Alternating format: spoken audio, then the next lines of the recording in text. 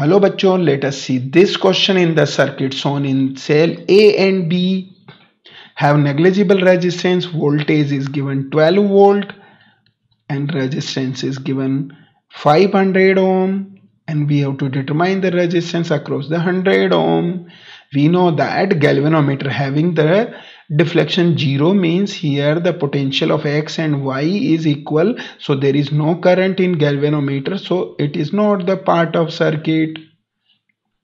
And voltage across X and Y is equal, so VB is distributed on 100 ohm, so VB's value is equal to the 100 ohm. So equivalent circuit is that.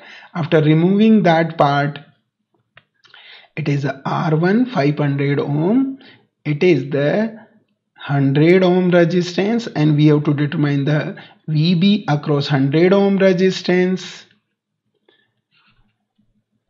and it is the 12 volt. Now it is the series, and we have to distribute the voltage in 100:5. 100:5. So what is the value of VB? Is nothing, is 100 upon 100 plus 500 into 12, because it is distributed in the ratio of 100:500. Now it is 600, 00 cancelled out, 6 say 12, 2 volt. So final answer is B, 2 volt. Thank you. All the best.